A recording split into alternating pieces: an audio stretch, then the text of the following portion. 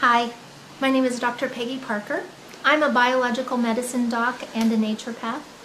And a few years ago, I made a discovery that promises to be a medical game changer.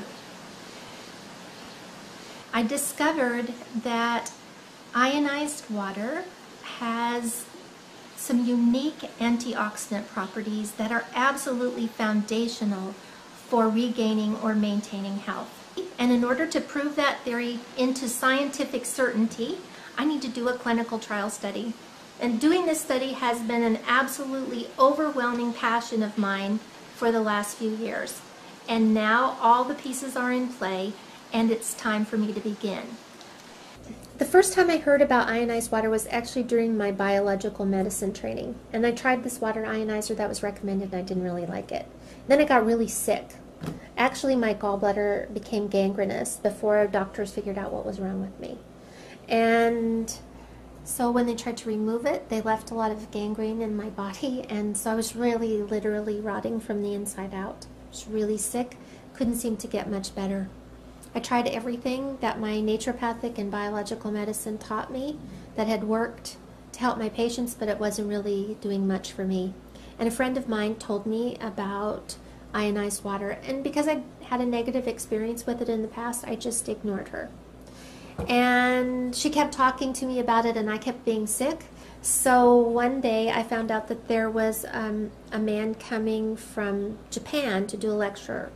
So I decided to go to the lecture, and during this 3-hour lecture, it took a long time because we had to do translation.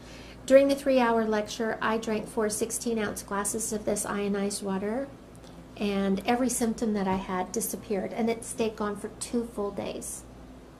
So I knew there was something important, I just couldn't figure out what it was. So I went home and I started thinking about it, and then I was like, oh, I think I might understand what's happening. So I went and bought an ionizer, arranged for 10 of my patients or friends who are all 60 years old or more to be part of an informal study. And they agreed to drink a certain amount of water every day and come back in after 1 week and 2 weeks and after a month to be tested.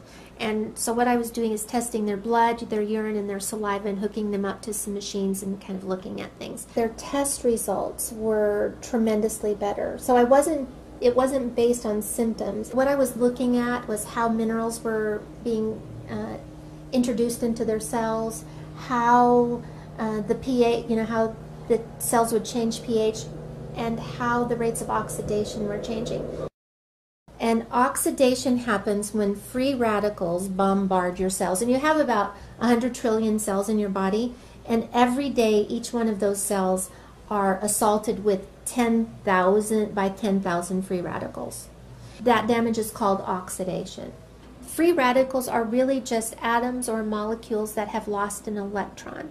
And that happens from exposure to radiation or UV lights, or so things like fluorescent light bulbs and computers and cell phones and cars and manufacturing plants and fertilizers and pesticides, and even the water that we drink and the air that we breathe that are kind of polluted, those actually contain free radicals. All of those 100 trillion cells have a few things in common, and one of them is that they're made, they all have a membrane, and that membrane's made of something called a phospholipid bilayer. That's just a fancy term for fat.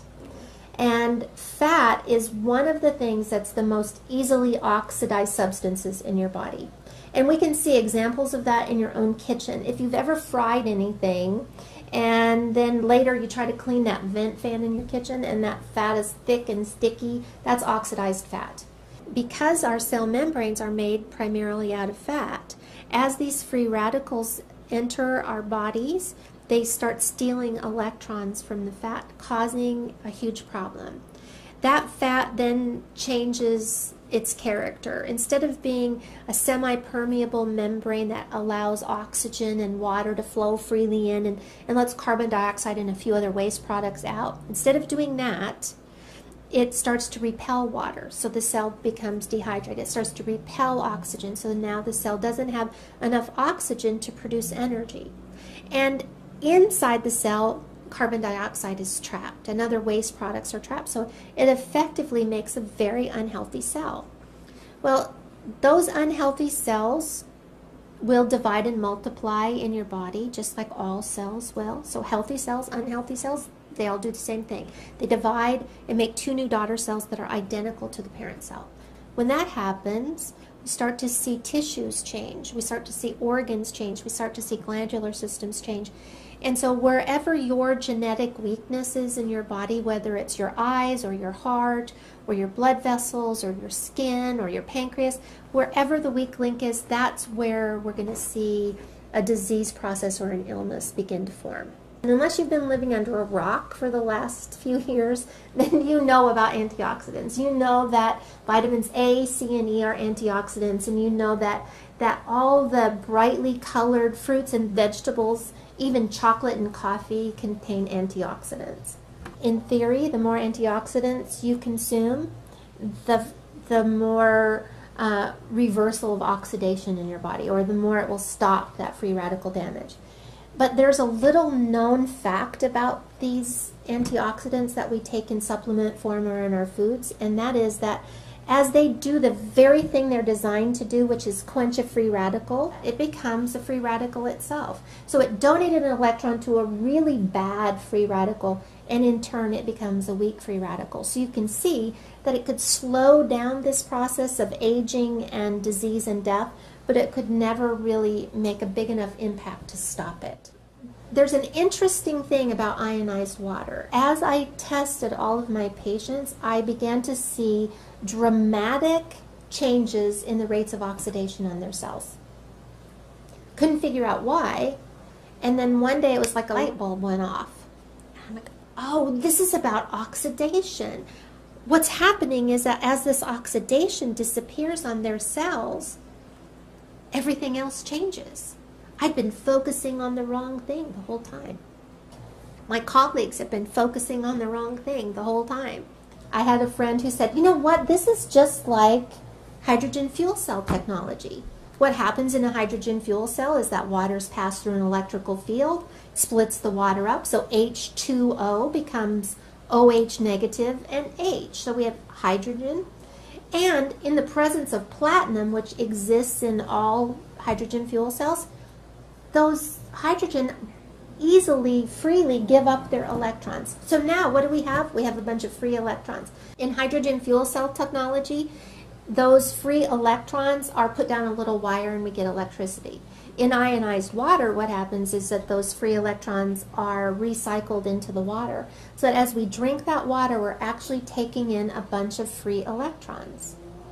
Now those free electrons will go and mitigate or quench those free radicals, and they don't leave anything in their wake. There's no weak free radical left over. This can actually stop the cycle of oxidation.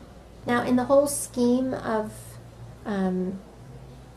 clinical trial studies, the end result is always that there's a product, an end product that's made, like a drug, that can be sold for billions of dollars, so it offsets the cost of the clinical trial studies. In this particular case, I don't sell anything. I'm just trying to help people be well. My very first patient that I lost was 16 years old, and it happened at a time when one of my daughters was 16 years old. This was potentially the hardest thing I've ever been through.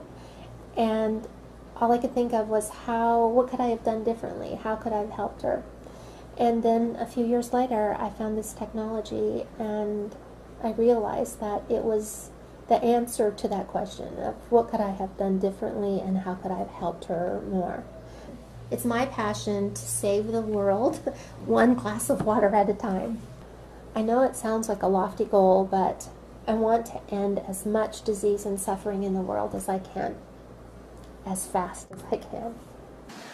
I really believe this clinical trial study can be a medical game changer, but these things never happen as a result of just one person's effort. It takes so many people to accomplish a project like this. And with your support, I believe that we can move forward. I need you to help me spread the word. You can do it by emailing this video to everyone you know. Put it on your Facebook page. Pin it to your Pinterest board. Tweet about it and ask all of your friends to do the same. because I believe that together we can pioneer a change in the health of people all around the world, one glass of water at a time. Thanks so much.